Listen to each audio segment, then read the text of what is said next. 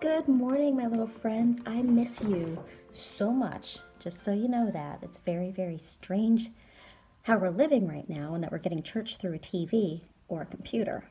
But I want to let you know I'm thinking about you guys every day, and I'm praying that you guys are having a good time doing school differently and that you're enjoying your time being safe at home.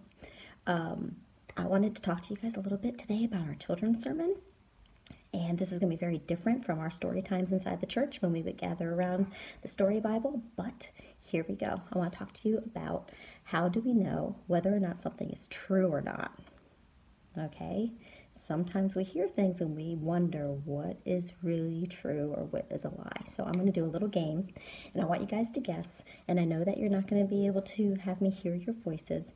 So maybe your mom and dad or somebody who's watching with you can send me your answers, and I want to see what you think. So I'm going to give you 2 truths and 1 lie, and we're going to see if you can figure it out, okay?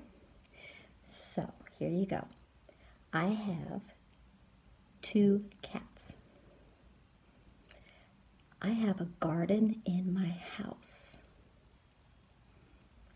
And I am 10 years old. So what do you think? Which thing did I say is true and which one isn't true?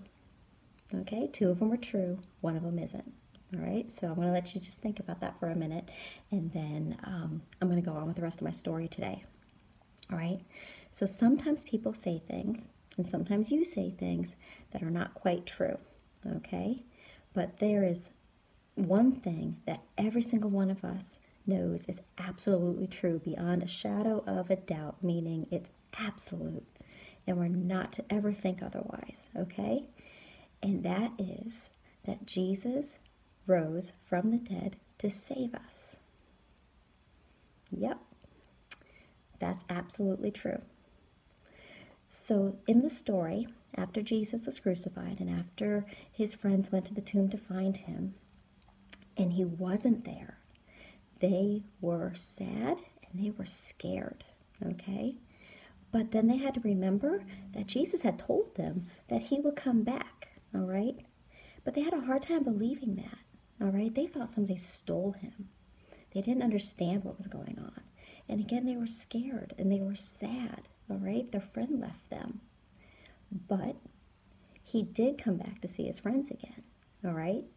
He did come in one day where they were all hanging out, having a hard time, and he appeared.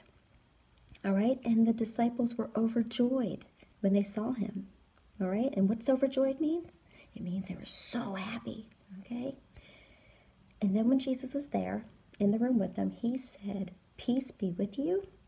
As God has sent me to you, I am sending you."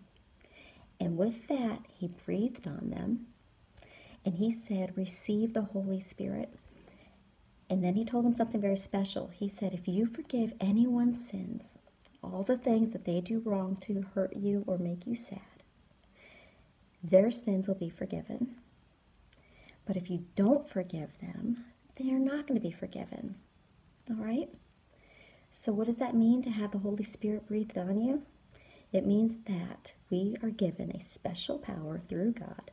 And because of that, God is trusting us with a special job of telling everybody else about what Jesus did. And sometimes, especially these days, sometimes it's hard to believe what's going on, and it's hard to believe what's truth, and it's hard to believe what are lies. But I want you guys to put your hands together, and I want you to pray, all right? And say, "Dear God, please help me through my faith to understand and to know what is true. Amen." And I miss you guys, and I hope to see you very, very soon. And you have a fantastic rest of your week. All right? Bye.